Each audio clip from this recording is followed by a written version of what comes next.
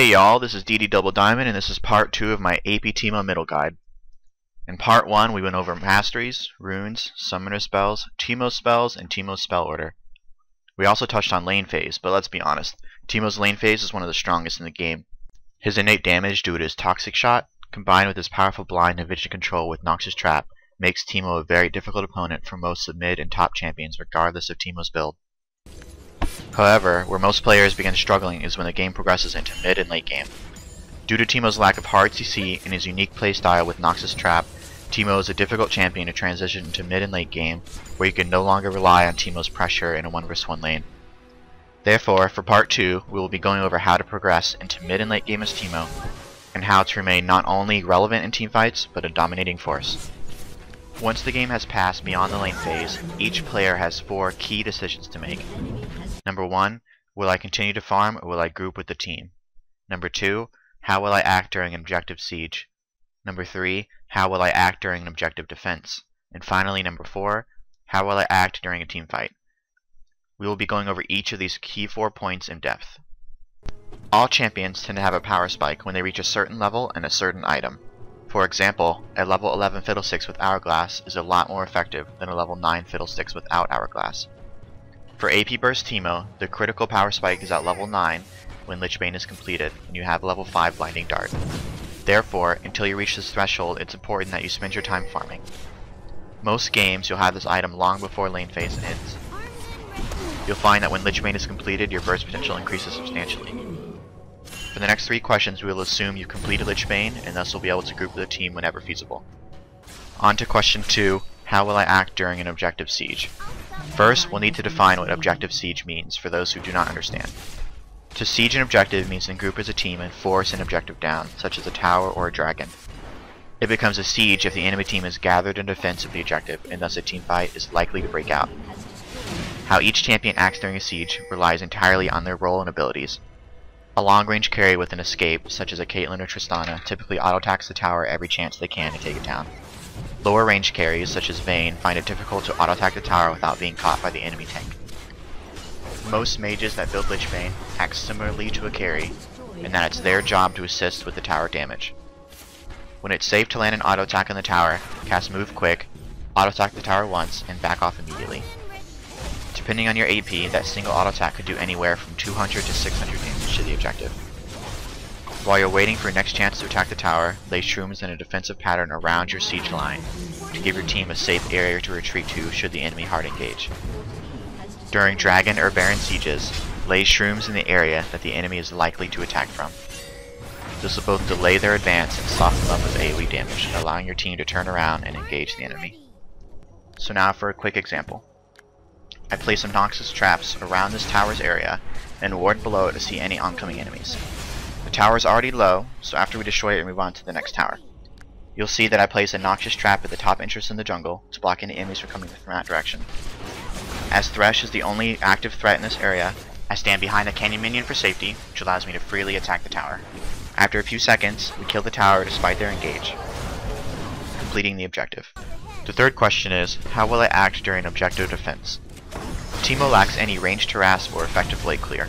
Therefore, during the defense of an objective, such as a tower, it is important that you lay down defensive shrooms around the tower. This will greatly increase your tower's defense by making it much more difficult for the enemy to tower dive. You can also cast Blinding Dart and land an auto attack on any melee enemy that gets too close to your tower. Depending on your build progression, that harass can be very punishing to a tank or bruiser that wander too close. If you can manage to burst an enemy squishy champion, such as their AD carry, without getting caught, you can potentially force the enemy team to back off entirely. Now for the hardest question, and one where most Teemo players fall short in effectiveness: how should I act during a team fight? The answer depends on several factors, and I will do my best to explain them as clearly as possible. First, it depends on your champion and build. Obviously, a Leona has a much different job during a team fight than an AP brand. AP Burst Teemo with Lich Bane has a distinct job both before and during the team fight. Before a fight, an effective Teemo will anticipate a team fight in a specific area and lay down a few key shrooms before the battle even begins. We will go into specific shroom locations in another video. During the battle, AP Burst Teemo's job is to burst down squishy champions using Blinding Dart and Lich Bane procced auto attacks combined with Toxic Shot. You'll find that even with only a few items, Teemo can do upwards of 80% of their squishy champion's HP in a single Q auto attack combo. Try to weasel around the enemy tanks by using Move Quick to get closer to the squishy champions. Ideally, you'll want to go for the enemy AD carry, but this might not always be feasible. This brings us to the next major factor in how any champion behaves during a teamfight, the enemy composition. If the enemy is effectively blocking your attempts to get to their AD carry, it might be more effective to go for a tankier target such as Lee Sin or Taric. This might press you into more of a peel role for your own AD carry as opposed to bursting down enemy squishy champions. However, Teemo is a fantastic peel champion.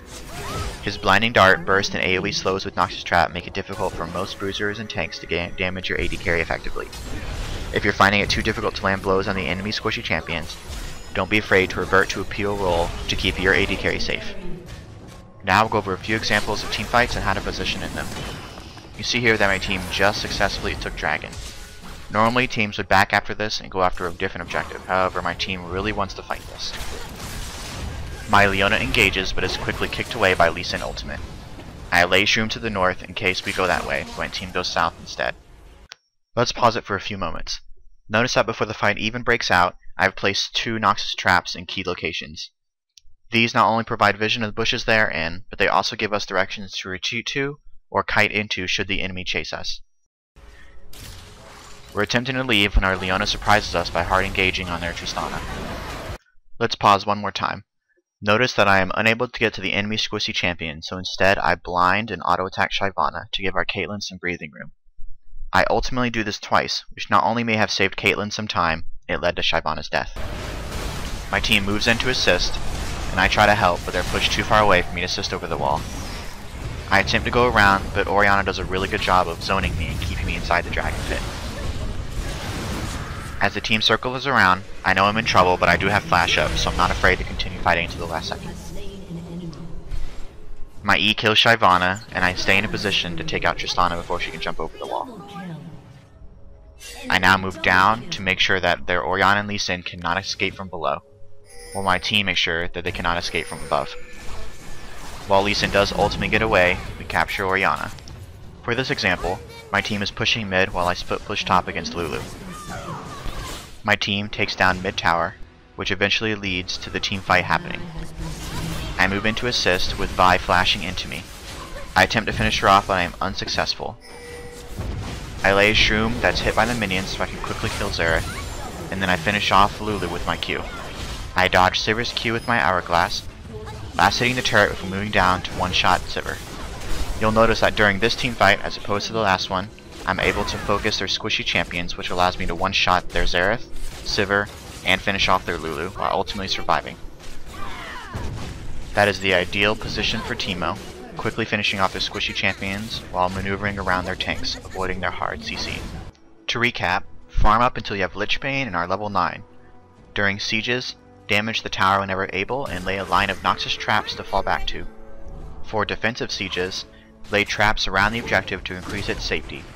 And for teamfights, focus on bursting their squishiest targets, or if unable to, peel for your AD carry. That wraps up part 2 of how to play AP Burst Teemo at a diamond level. My next video for Teemo will include when to split push, how to duel, how to use your passive effectively, and where to best lay noxious traps. Thanks for watching, and be sure to check out my other videos.